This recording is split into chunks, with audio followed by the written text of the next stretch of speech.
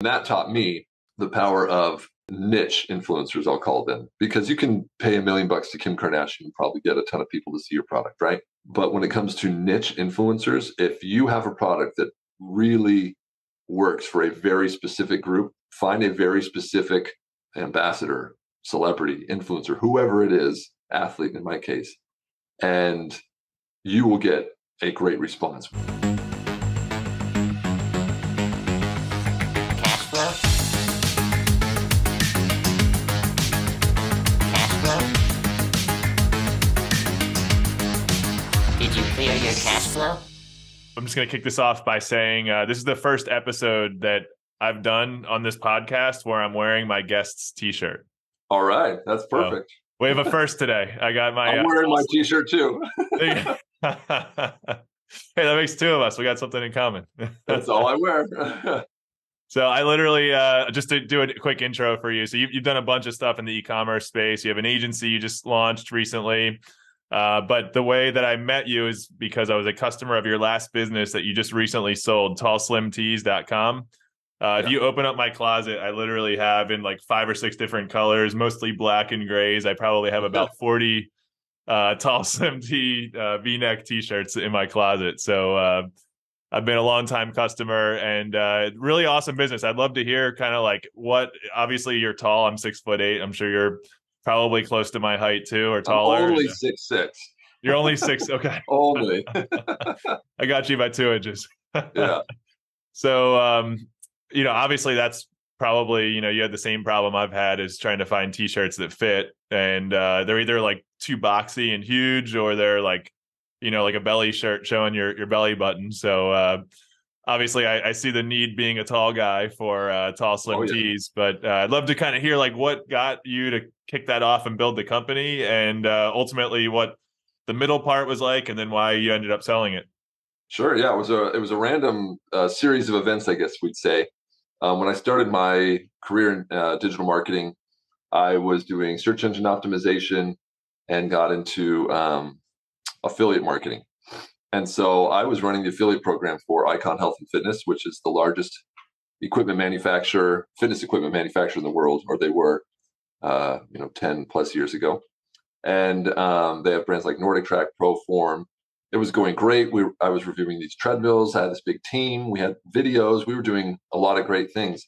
And then it was like 2012, I want to say.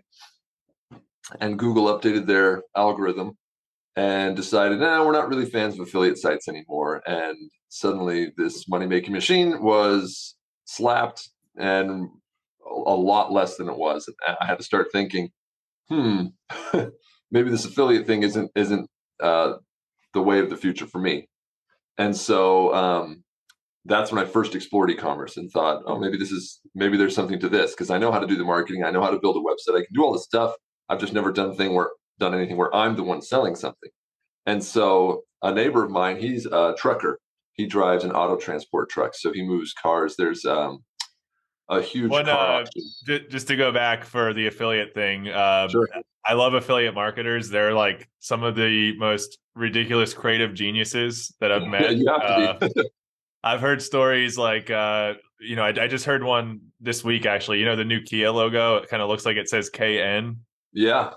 Someone launched a site called like kncar.com or something like that. And because just in the last couple of months since that new logo came out, there's just been this huge spike of searches for like 30,000 searches for KN cars. Yeah. So like, someone's like, hey, there's an affiliate opportunity here. I'm going to go launch a KN car website. And so like affiliate marketers, the kind of stuff they think about to drive traffic, sometimes it just blows my mind. The creativity. Yeah, they get very creative.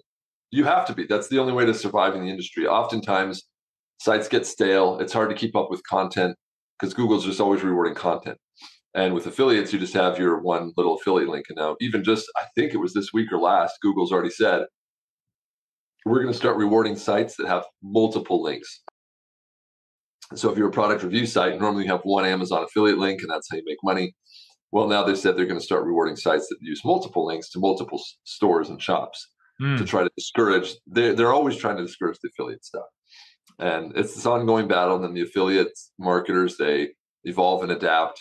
And for me, rather than evolve and adapt, I thought, I'm going to head towards e-commerce because it seemed a little safer. Amazon was taking over the world at the time. It seemed like a good wagon to hitch onto.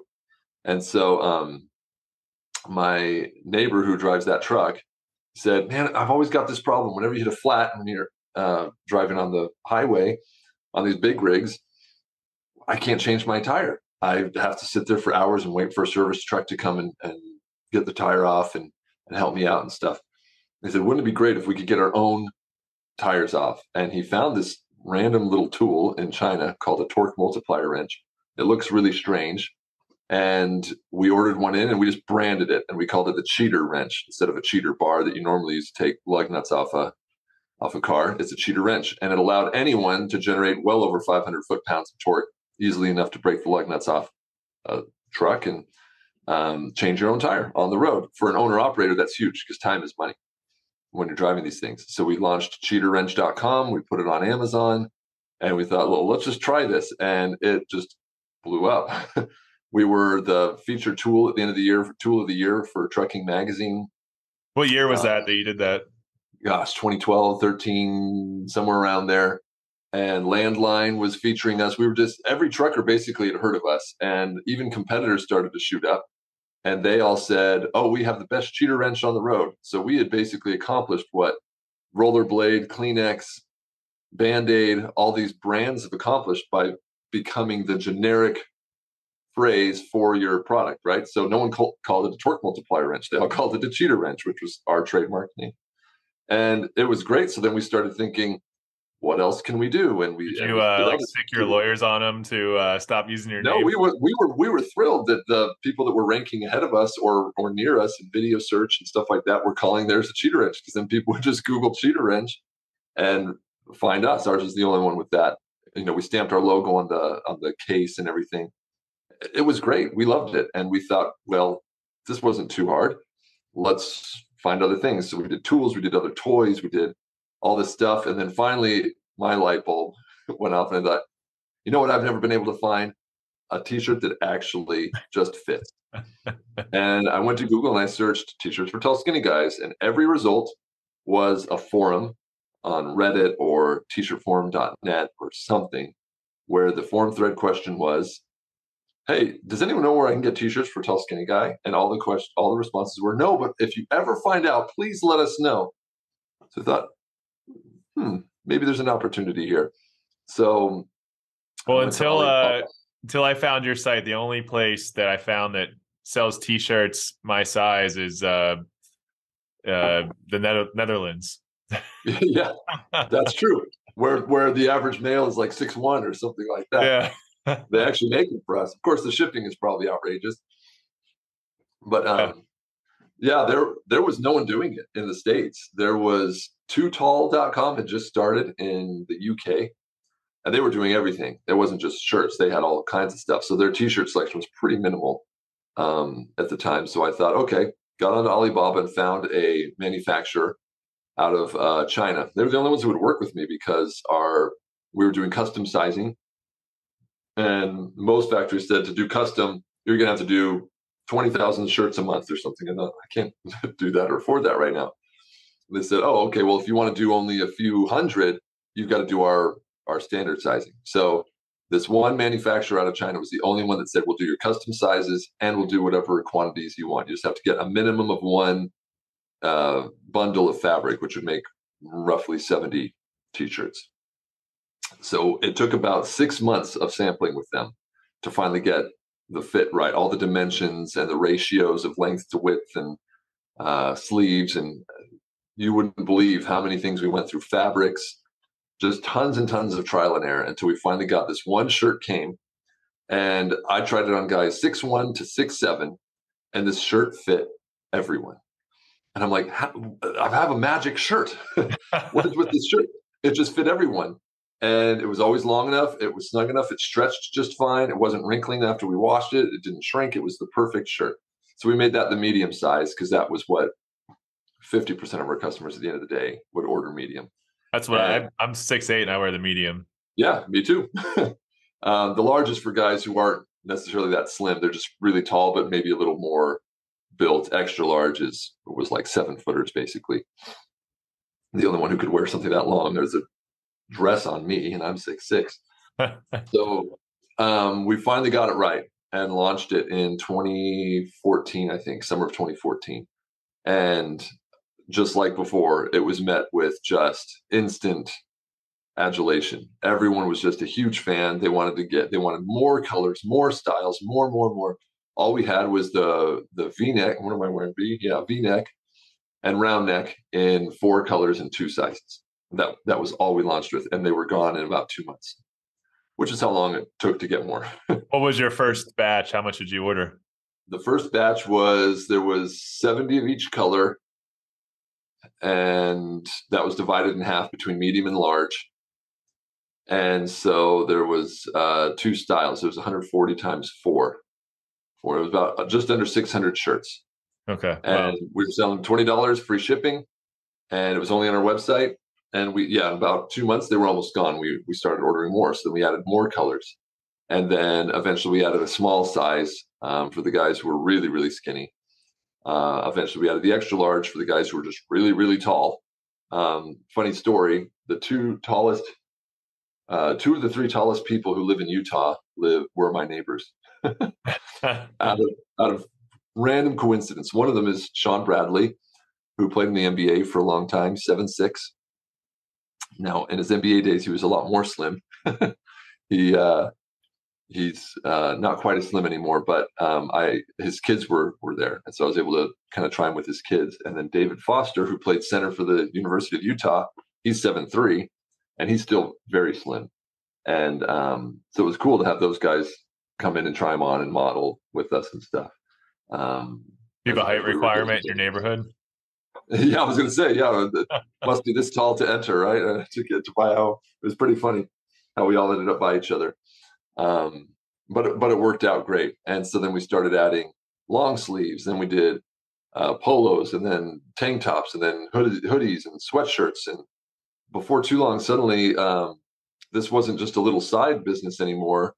This was a full-fledged, like, running just fine on its own, livable money kind of endeavor. And so my partner, who was the trucker guy, in the end of, I think it was 2017, we've been at it for a few years, all the shirts and TallSlim Tees stuff and all the rest of all the other stuff were exactly equal at the end of the year.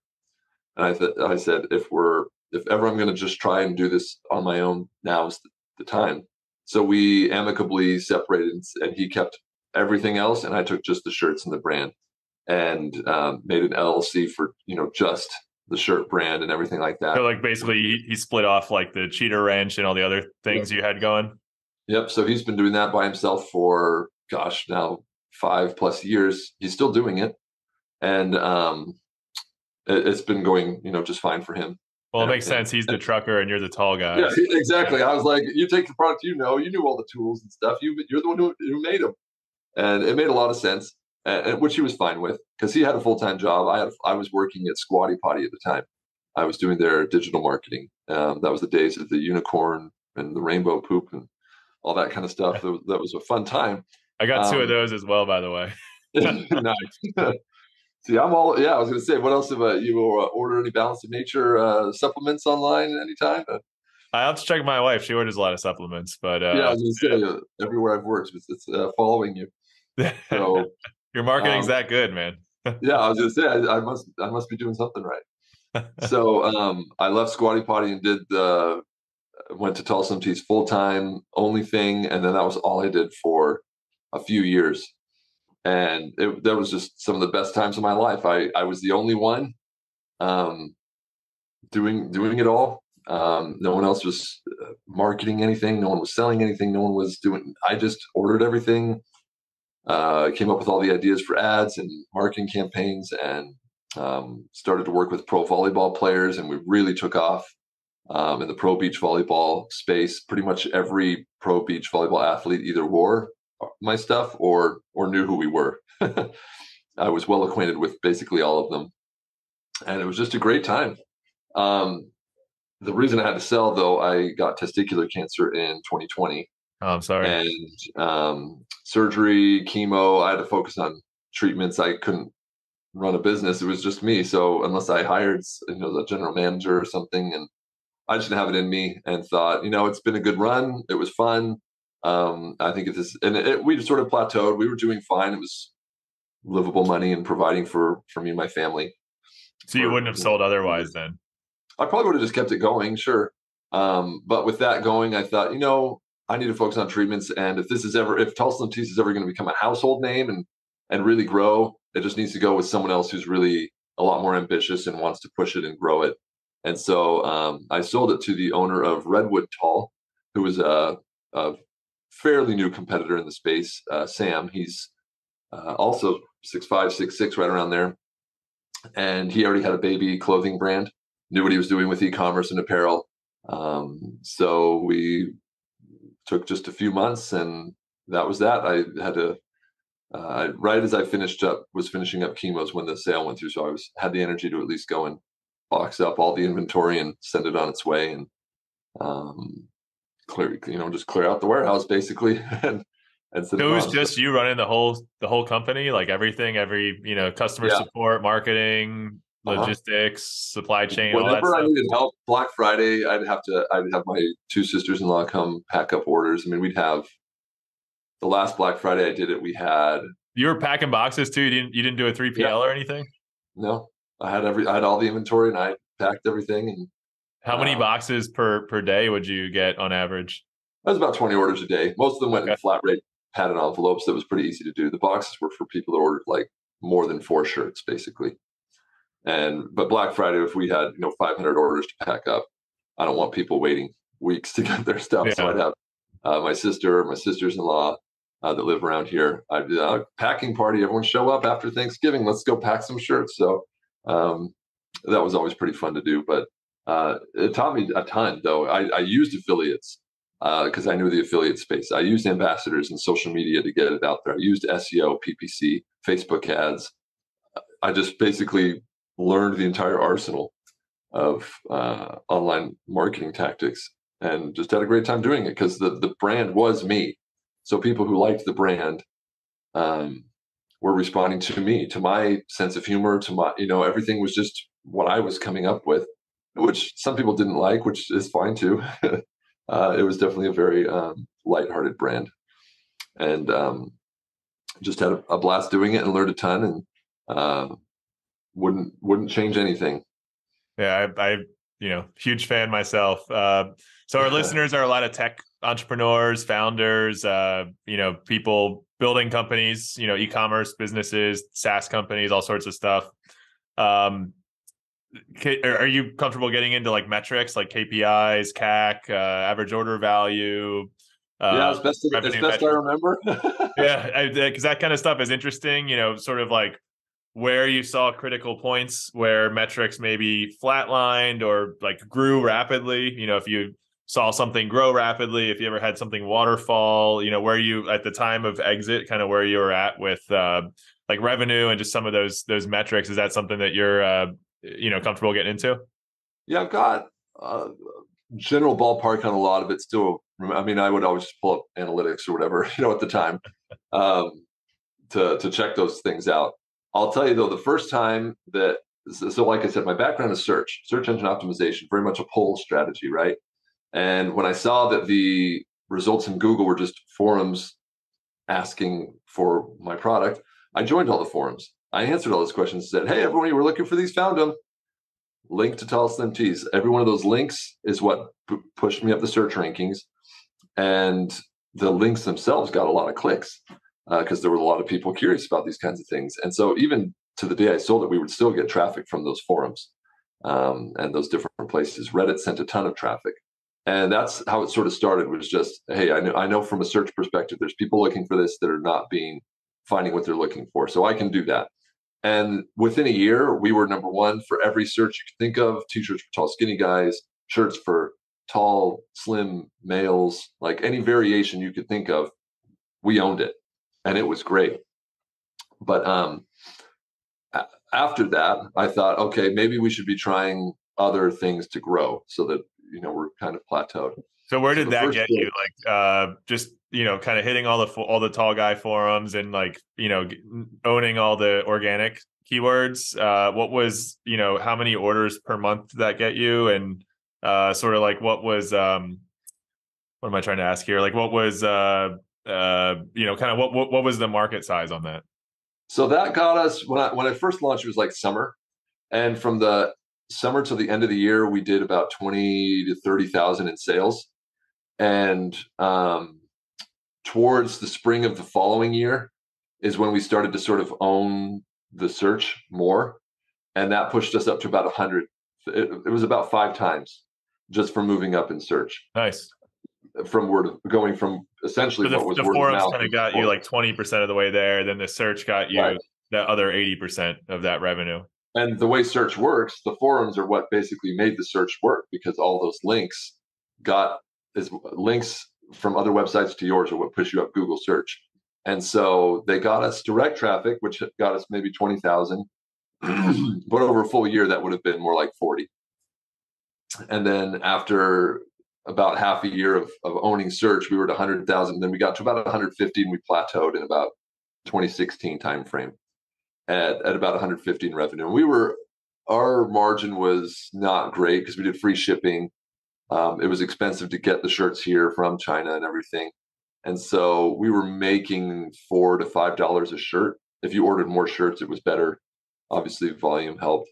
E-commerce is a tough business. Like the margins are usually pretty low. From what you I've have seen. to do free shipping. No one wants to pay shipping. And Yeah. so what a lot of people do that I am not a fan of, but I see why they do it, is it's free shipping if you spend a certain amount.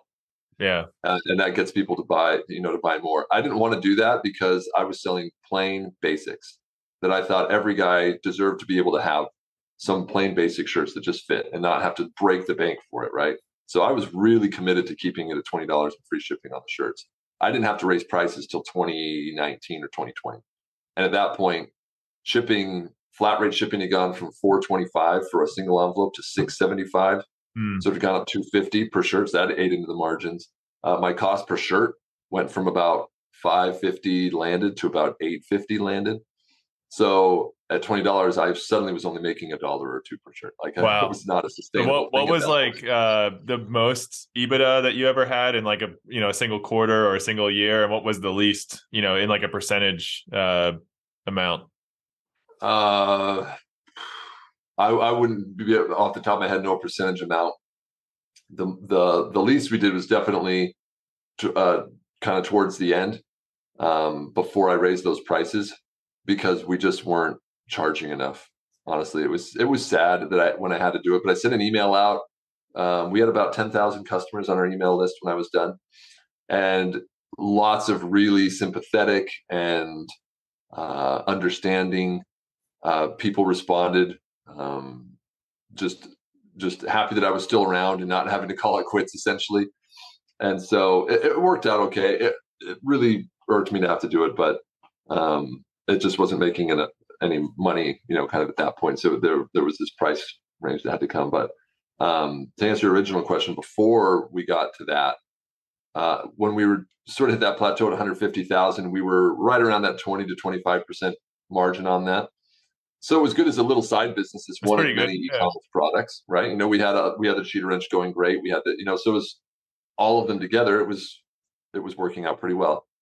But then I tried. I said, okay, I'm going to do some Google ads because I can. And my phone's buzzing. It's going to come down. Here we go. Don't want it to fall. So the Google ads did a little something. And where I think the Google ads helped was helping me identify more keywords that I could incorporate, because I could show my ad for basically everything and see what people were searching. But where it really started to take off was doing Facebook. And on Facebook, I did retargeting. So what the strategy is I hired a writer that would come in, and these blog posts were maybe 300 words, 300 to 500. They were pretty short. But we would just basically answer any question that had the word tall.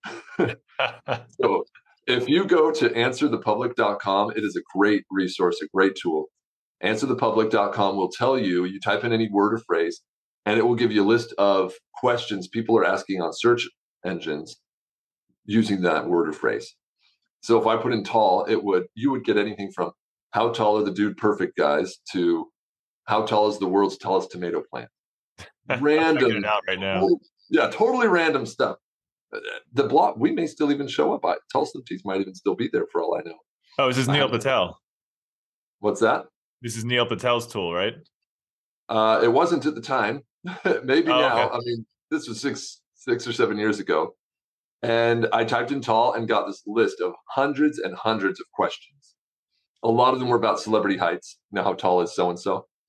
But what I would do then is we'd write a targeted blog post to that. We'd get the answer box in Google, and we get all this traffic of people looking for something related to tall. Now, that doesn't mean they were tall, skinny men themselves, right? But then on Facebook, what I would do is do a retargeting campaign. So anyone who hit my website would have the cookie dropped on their machine. And then if they came to Facebook, they would now see my ad, and it would sort of follow them around. And then on Google, I did the same thing with retargeting, so that you've probably seen this, you visit a mattress website and suddenly you see mattress ads everywhere, right? That's for marketers like me that are retargeting you. And man, that thing worked great. We were acquiring customers from Facebook ads at less than $10 CPA with this ad. And what was like average order value on those? About $60. The average order is about 3 shirts. About $60. So that's good. That's good CAC. Yeah, it worked out pretty well. It actually started more like 15 to 20, but then I found the guy who claims, so far undisputed, he's 6'9". His name's Eric Grady, and he says he's the world's tallest comedian. And tallest what? Comedian. Oh, okay. So no one's challenged him on it. So I give him the title. I say, hey, if no one's going to say anything, right? So I flew him in and to a little studio, actually the Squatty Potty studio, because I had worked there and I knew the photographer and everything. So we filmed a thing there that was very much in the same vein as the Squatty Potty unicorn ad. It was very full of humor, infotainment, we called it. And I wrote the script very similarly to how the Harmon brothers who did that unicorn ad. If you've seen the Harmon brothers ads, you recognize them kind of when you see them. They all have a very similar style. And I sort of copied that style. I made that my retargeting ad so that people would see the video. And suddenly this video had thousands of likes, hundreds of comments. Our CPA went down below $10. It was really generating a really good response. And so I thought, oh man, people really respond to this video stuff. So I thought, I've got to figure out how to get more people to my website so that there's more people to hit with the retargeting campaign. And so then after those ads, we were doing about 200 to 250 in 2017, 2018, right around there. And we were still pretty profitable at that 20-25% range. Did you have so if a first-time visitor hitting the site, I'm assuming from what you just said, the conversion rate was much lower than a visitor coming from a retargeting campaign. Like, was the conversion rate higher from retargeting? Yeah. So if you looked at most of our website traffic was coming through the blog. And so the website's conversion rate was pretty poor. It was like one point something. I don't even remember what. But that's because we were getting, at the time, maybe about 10,000 visitors a month. And about 8,000 came through the blog. And they were just looking up random things like the tallest tomato plant or tall Halloween costume ideas or something like that. Totally random stuff. But if you looked at on Google Analytics, you can do these different reports and segments, and you can see conversion rate by landing page. And people who entered through the homepage were converting at 7 to 8%, wow, which was really high. And then people that were coming from retargeting that were referred from Facebook or something like that was 10% or more. I mean, we were crushing it with the number, which is unheard of really in the e-commerce world. What's like a lot of like a big traffic month for you? Like, how much traffic would you be getting? Average month was usually 7 to 9. The big months were holiday, Black Friday. We would do more orders in Black Friday than the month of October. So the whole month of October, we might do 500 orders. Black Friday week, I'd start it on Wednesday morning and run it through Cyber Monday. And that sale period, we would do 500 plus orders. Wow. Easy. So we got a lot more traffic November, December timeframe. But it was actually not seasonal in the sense of we had tank tops in the summer, we had hoodies in the winter. There's always something people were coming to get, short sleeve and long sleeve shirts. So the traffic stayed, pretty consistent across the year. It was just the holidays when it would spike, which was awesome.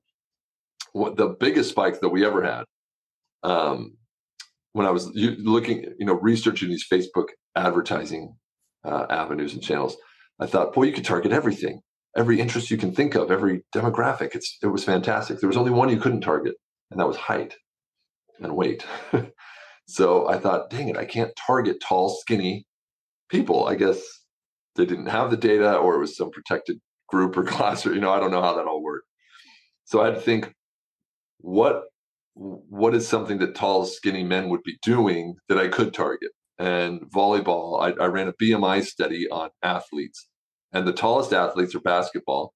Second tallest were volleyball, but the average BMI of a basketball player was something like 25, and a volleyball player was something like 21. Like, it was really low. So I thought, my people, right? Tall, skinny people are volleyball players. And so there's, unbeknownst to me at the time, and strangely, still to this day, there's no real professional men's indoor volleyball league in the United States. There's groups that have sort of tried and kind of come and gone, but there's nothing like the NBA or the NHL or something like that for volleyball, which surprised me. But there is a beach one, and beach volleyball people are very rabid fans. They love beach volleyball, and I came to love beach volleyball, meeting these guys, because it was just really cool that I could go to the Manhattan Beach Open, which is basically like the Rose Bowl of beach volleyball. And I'm just sitting there filming with my cameraman with some drone footage, and who walks past me but one of the best volleyball players in the world, Phil Dahlhauser. And he's just walking by, taking a stroll on the beach. No one's bugging him. All these random beachgoers, since we're away from the arena, don't even really know who he is. They don't know that a gold medalist is walking past them.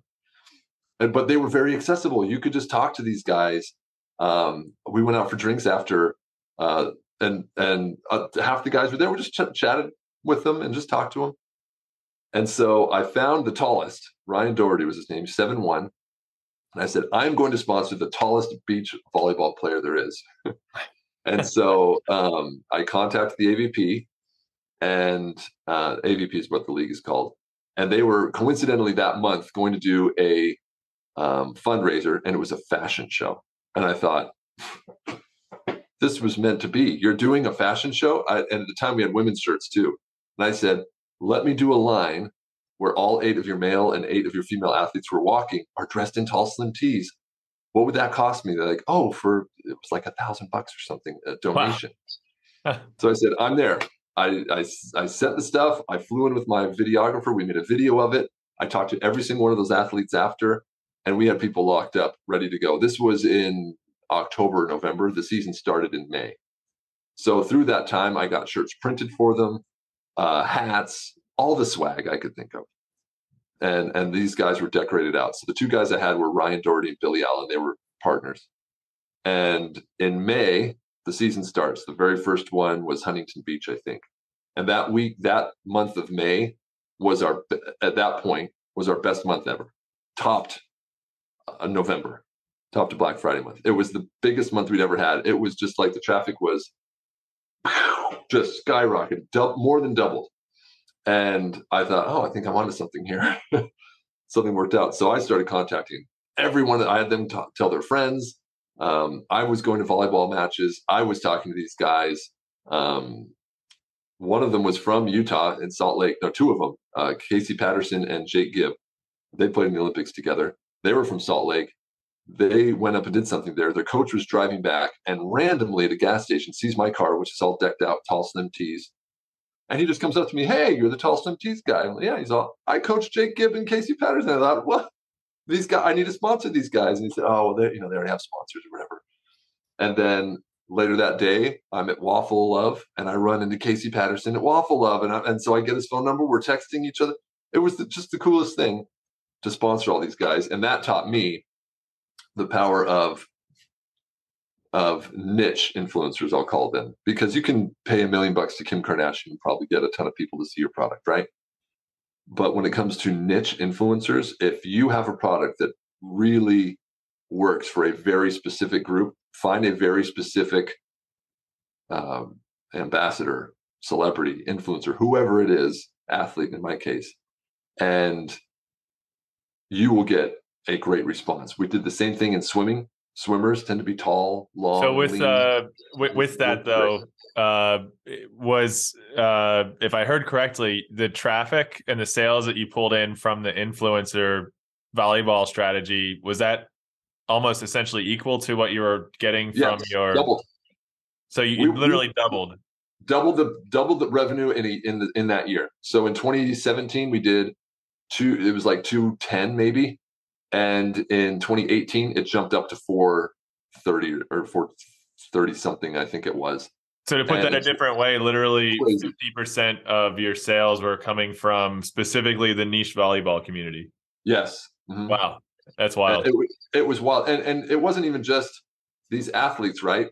So Kevin Barnett, who was the AVP announcer, he's the one doing the color commentary on the broadcast. He got in on it. We got one of the referees. He got in on it. The MC who was, announcing on site, he got in on it. Like all these guys were volleyball players at some point that were involved in the sport. They're all tall, slim dudes. They all wanted to get in on it. And then they started saying, you need to go to the boys' national championships, the under 18 for high school. There's 400 teams that show up. All these boys, they're gangly teams that are, 110 pounds, 6 foot guys. And that was my plan the following year. And, cancer derailed that. But that following year, I was just going to hit up every boys volleyball league I pretty much could and start going after the parents. Because by the time I was done, the most interesting thing, I think, was that about 50% of our customers were women. And they were all for dads, kids, husbands, boyfriends, whoever. Well, the users of the shirt were always men, right? Yes. Mm-hmm. Okay. We did women's because I noticed this trend. Suddenly a lot more women were ordering as gifts. So I thought any woman associated with say their son is a tall, slim boy. Well, they got to get the genetics from somewhere. So there was a chance that mom was tall and slim, right? So I thought TallSlim Tees for women.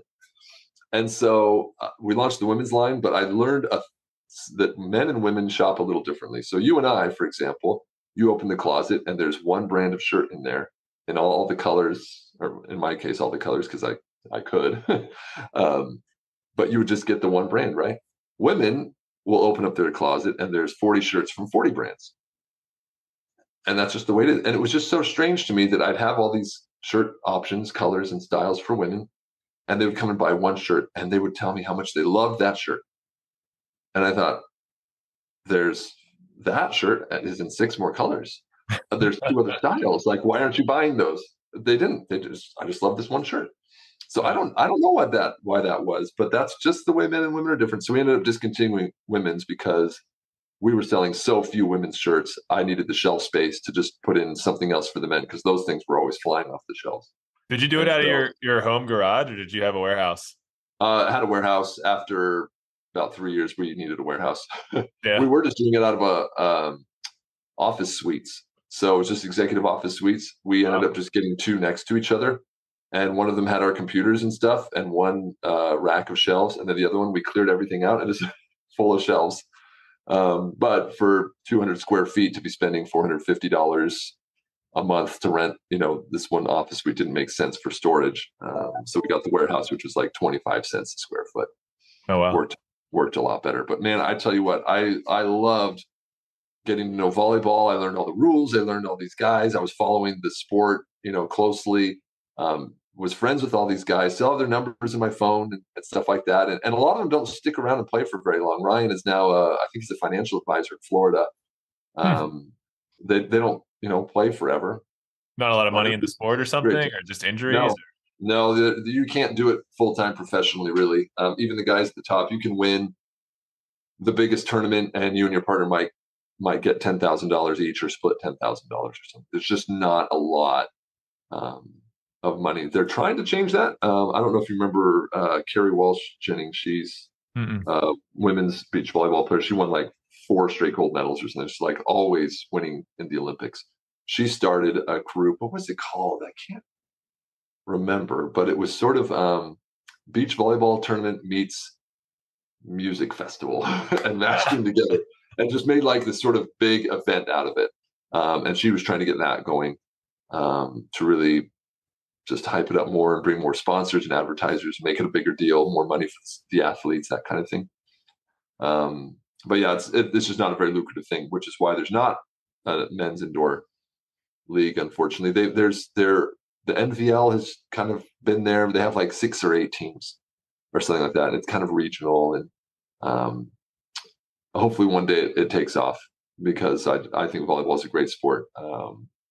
That's just so cool. Like, it's fascinating to me that you found that as a niche which was capable of doubling your revenue from, you think organic and, specific, forums and paid channels are going to be the holy grail, but you just, took all your channels and doubled it with this just wacky, like, it's something I probably wouldn't have ever thought of, just to, maybe basketball makes a little bit of sense, but just this random niche that you just like doubled your revenue with. That's awesome. It was actually kind of funny with basketball that you mentioned that, because at Squatty Potty, Steph Curry's wife, Steph Curry tweeted once, went to Sacramento for a road trip, came back, and there's Squatty Potties in every bathroom in the house. Kind of as a joke. So I'm at Squatty Potty, right? And I'm like, we've got to do something with this. And so we got a Steph Curry jersey at the mall, and we hung it in our bathroom, and we tweeted back to him and said, hey, Steph, turns out we've got your jersey in our bathroom too. And so we sent the whole Warriors team Squatty Potties, and they wanted to send them shirts with the Squatty Potty logo and rainbow unicorn thing. So I said, let them be my shirts. I looked at the Warriors roster at the time. The shortest guy was 6'1", tallest guy was 6'11". And so I looked up what size in my shirts they would be. We got them printed and sent them to them. Unfortunately, I never heard anything of what came from it. But I know at one point, everyone on the Warriors had a Squatty Potty T-shirt. And if you looked at the label on the neck, it was actually TallSlim Tees. Nice. That's awesome. So at Squatty Potty, you were director of e-com. Did you work on the unicorn poop campaign? So the video came, and they started to blow up, and that's when I came on board. They couldn't keep up with. They were so overwhelmed with the response from it. So when I came in, I said, let's keep running this unicorn stuff. Like, let's embrace that. So we got, have you heard of the color run? Where the chalk, they throw that colored chalk at you. Oh, yeah, all that kind of stuff. So their mascot was a colorful unicorn, and our mascot was colorful unicorn. So I said, we got to work together and have like a partnership where your unicorn's on Tinder and sees our unicorn come up and love at first sight or something. And so we started working on that campaign, and we had the song the unicorn was going to sing. Instead of Rubber Ducky, You're the One, it's going to be Squatty Potty, You're the One. You make poop time so much fun. We had the whole thing scripted out. We were going to go, kind of go with it. And we had all these big plans. But then I left to TallSlim Tees at that point. When I started at Squatty Potty, we were doing 6,000 to 8,000 a month, maybe.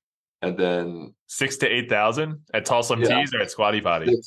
6-28, 7,000 a month.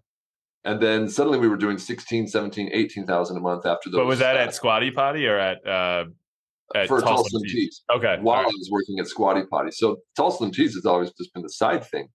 And because I could run ads on the side, I could, do all that kind of stuff. And we were only shipping out 5 orders a day, maybe. It wasn't that hard to just kind of go to the warehouse after work and just ship them out.